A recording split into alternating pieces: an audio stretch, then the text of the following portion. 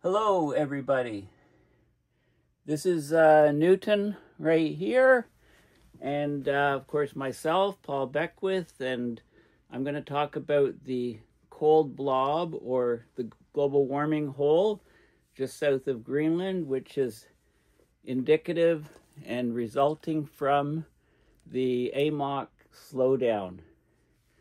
Now, a new paper has come out that looks at observations and compares observations to climate models, a whole bunch of climate models, and what it shows is that the only way that decrease of temperature in the ocean water south of Greenland can occur is if the AMOC is significantly slowing down. So models have to show that the AMOC is slowing down in order to reproduce that. A couple things is, this has been going on for a long time, about a century, and it's also a result is that there's freshening of the water in that region, not just at the surface, but deep down, and the temperature cooling of that region relative to warming of the oceans around the planet is extends down to 3,000 meters or more, which is about 10,000 feet. So we're talking about a very significant event here. And we measure the AMOC. I'll talk about how we measure it. And for the last 20 years, we've had very good measurements from a so-called rapid array, which consists of moored buoys, things moored to the ocean floor, measuring water flow. And the volume flow rate measurements are in Sverdrup.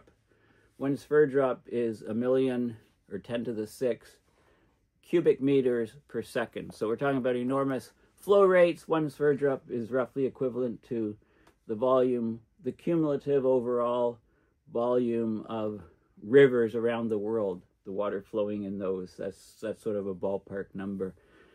So Newton and I are going to discuss this. Hey, don't be shy. Look at the camera. Okay, look over there. Yeah, good boy. Okay, so let's get into it. This is a new paper that just came out, and it basically confirms what we've kind of known for a while. But it's very significant because the AMOC, of course, is very significant. So let's go to the start. So this is a paper I came across, and then I've been doing some AI checks. So perplexity.ai, all the links will be in my description on the video. Tell me about the ocean cooling just south of Greenland. And I clicked on images. And then in the next slide, I'll show you the answer, basically. But these are some of the images. So you can see this cooling just south of Greenland here. Here's a sort of an explanation of where the cooling is occurring. You know, it would require a reduction of the thermohaline circulation, or the AMOC, so less warm water. It comes up here. As a result, cold water can pool and collect there. It's not being heated by the Gulf Stream marching upwards. And so there's lots of illustrations of what's happening, different temperature and salinity profiles, and so on. Okay, so let's, what does the AI actually say? It says that okay, so these are the key points. Just south of Greenland, we have a distinct region of the North Atlantic Ocean. It's been cooling over the past century, so 100 years, that bucks the global trend of rising ocean temperatures. So we call it the cold blob, or the North Atlantic warming hole. And it's of concern because, you know, the AMOC and the general ocean circulation, the thermohaline circulation, thermo being temperature, haline being salt, the whole circulation of the ocean, recharging of the water in the depths, all those things, the way heat's transferred from the equator to the poles, etc., all these things depend on the ocean currents. So we've been seeing a weakened ocean circulation. The primary driver behind this cooling is the weakening of the AMOC. Okay, it transports warm, salty water northwards, and that's at the surface, and it returns cold, deep water southwards to replenish the cycle. When the AMOC slows, there's less heat carried north. Okay, so the north is warming greatly because of temperature amplification. This is in the atmosphere, so there's less heat going up there in the oceans. We're getting cooler sea surface temperatures south of Greenland. There's also accelerated melting of the Greenland ice sheet, and I just was fortunate enough to be in a video, recorded video yesterday with Peter Wadhams and the group Facing Future, Dale with the group Facing Future. That video will be out probably in a couple of weeks, that interview. We talked all about Greenland, the ice, the politics, everything about Greenland, the mining, and so on that's being planned. So the Greenland ice sheet and Arctic glaciers have poured vast amounts of fresh water into the North Atlantic. So it's less dense than salty seawater, so it disrupts the sinking of the cold, salty water that helps drive the AMOC. So circulation is slowing, and of course there's many atmospheric ocean interactions. The AMOC slowdown is a major factor, but also the atmospheric circulation, the jet streams, subpolar gyres. There's complex interactions between the ocean and atmosphere that contribute to the formation and persistence of the cold blob. It's not a short-term anomaly or a patch of meltwater. It's a persistent, large-scale cooling of up to about 0.5 degree Celsius or 1 Fahrenheit over the past century or so. Most of the world's oceans have warmed, but this is a place that's an exception to that. That's the global warming hole, or the cold blob. It's about 55 degrees north latitude, 35 degrees west. And of course it affects weather patterns, sea levels in the region, marine ecosystems, right? Like the Gulf Stream keeps Western Europe's climate mild. A reduction of the Gulf Stream and the AMOC means a change in, cooling of a lot of the northern hemisphere. Okay, so, and then there's a summary table. So the ocean cooling south of Greenland is a clear signal of major shifts in the AMOC. It's driven by a combination of ice melt, freshwater influx, changing circulation. So it's an area of intense study. Okay, and it's so important, in fact, that something called the rapid array was deployed and has been operating for 20 years. So here it is, 26 degrees north, 26.5 degrees across the ocean. There's sensors that measure the water flow. So there's sensors that are moored to the bottom, that are at various depths of the water column, measuring the strength of the AMOC, okay, in that region. So let's look more about the rapid array. It's an oceanographic monitoring system deployed across the Atlantic Ocean at 26 degrees north. I think it's 26.5. Anyway, that ballpark. So it measures the variability of the AMOC, which is a critical component of Earth's climate system that transports heat and influences weather patterns, particularly in Europe and North America. So it's a series of moorings and instruments, goes from the Bahamas to the coast of Africa, crosses the entire width of the Atlantic at 26 degrees north, directly measures transport of the Gulf Stream and the Florida Strait using an undersea cable, moored instruments tethered to the ocean floor, monitor bottom pressure, water column density, so temperature and salinity, and other key parameters on both boundaries and on either side of the mid-Atlantic ridge. They maintain the system by annual expeditions. Instruments are recovered, serviced, redeployed, and data is used to estimate the strength and vertical structure of the AMOC, combining direct current measurements, satellite wind data, geostrophic calculations. So it was deployed in 2004. It's been operating just over 20 years. It's revolutionized our understanding of the AMOC, the variability. The strength can fluctuate dramatically on timescales much shorter than previously assumed, sometimes even within a single year, but the trend is to a slowing. Okay, so it's a collaboration of the UK National Oceanography Center, University of Miami, and NOAA. And there's been similar monitoring systems put in other parts of the Atlantic and other ocean systems, and it's in its 21st year of collecting data.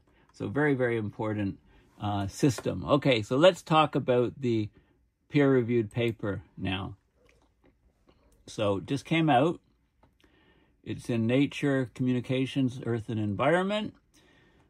Weakened Atlantic Meridional overturning circulation causes the historical North Atlantic warming hole. Okay, so this is a study that verifies the connections between the two, and it characterizes the cooling of that region, the salinity of that region, and relates it back to the reduction of the AMOC strength. So most oceans over the globe have experienced surface warming over the past century, but the subpolar Atlantic, right just south of Greenland, is quite otherwise. You know, it's been getting cooling.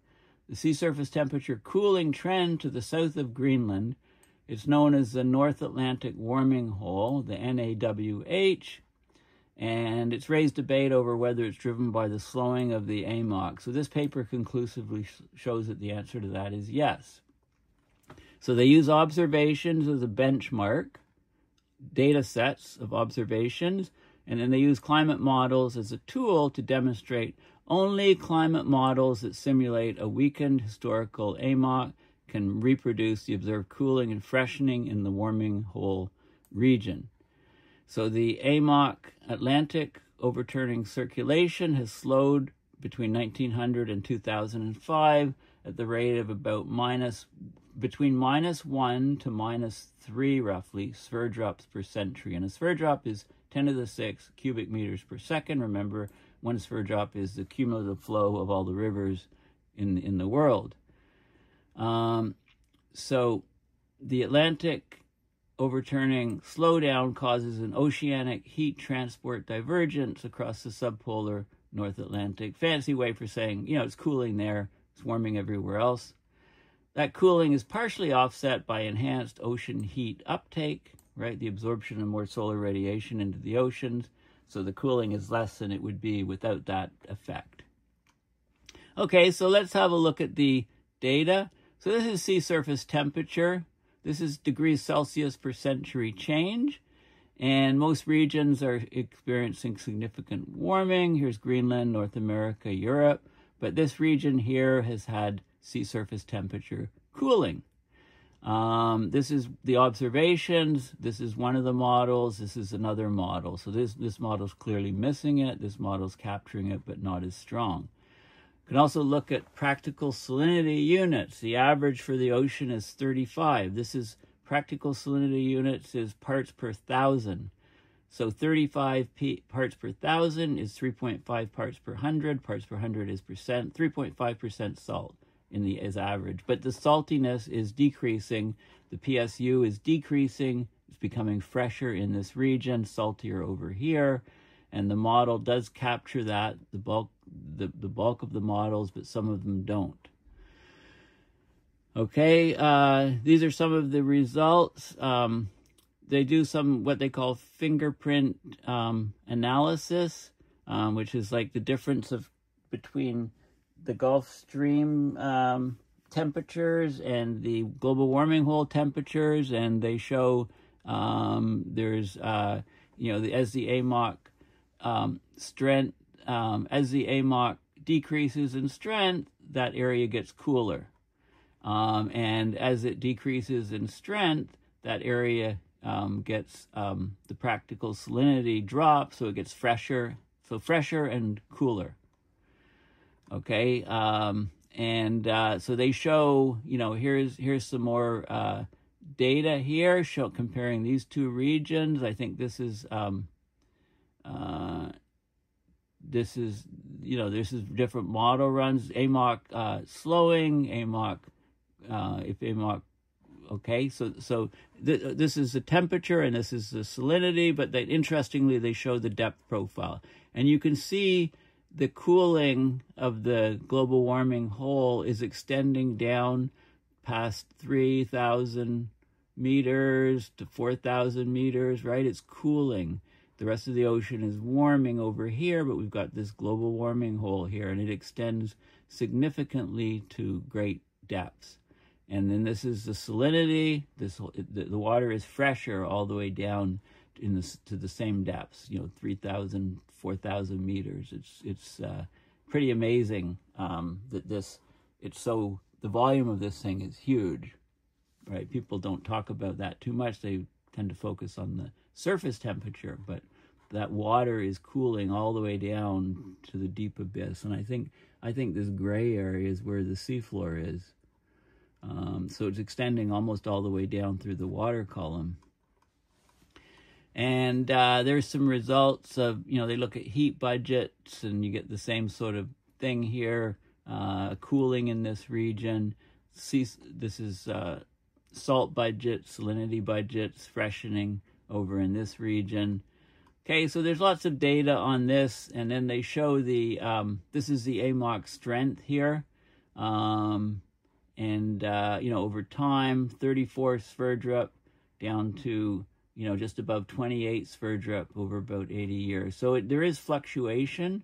We've actually measured it very accurately in the last 20 years with the rapid array, but it's definitely weakening significantly, and it's been doing so for a while. So they do some statistics and modeling and so on. I'm not going to go into all of the details of this. The paper's open source, so I'll provide the link. But basically, we've been measuring AMOC directly from this rapid array. They say at 26.5 north in the North Atlantic, right? So it shows that the strength of the AMOC quantitatively relates to the meridional heat transport and freshwater transport. And they talk about reasons and so on, why the AMOC might be slowing down and so on. But, the gist of it is that the Arctic is warming much, much faster. So there's less heat, directly. So there's less heat being transferred by the oceans up there. It's sort of like the chicken and the egg thing. Both things are happening, and they reinforce each other. Okay, so it's a very, it's basically conclusive scientific proof to the best of our knowledge and ability that the AMOC is actually significantly slowing down, and it's resulting in these artifacts like the global warming hole here, a cooling of the ocean surface here all the way down to the seafloor, also a freshening of the water, indicating that big changes are underway in ocean circulation. So thank you for listening. Please consider going to my website, paulbeckwith.net, and donating to PayPal to support my research and videos. Or if you want to get a t-shirt showing the ocean current patterns, I've got one right here. Okay, I don't know why you can't see that. Connecting the dots, abrupt climate system mayhem, and it's showing the ocean currents with the AMOC and so on it. I've been wearing this particular shirt frequently for, I guess on and off for a couple months, and it's been through many wash cycles. It's good quality material. Everything, nothing's fading or anything after months of use and regular washes. So, it's decent quality. Okay, well, thank you for listening, and bye for now.